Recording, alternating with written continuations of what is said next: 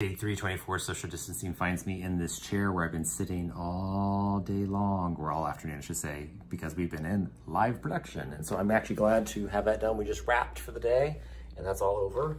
I have my bright light on me still because I was talking to people on the computer, and so that's not great because I look super blown out. Anyway, I should know better, but anyway, it's been a long day. I've been sitting in the chair. I'm about to get up and finally call it a day in terms of work, because we've been in production for the last 2 afternoons nonstop. Been great, gotten it done, but it's been a lot. Now I'm tired of sitting in the chair, so I'm gonna actually stand up and do something else for a little bit. I hope you're having a good Thursday.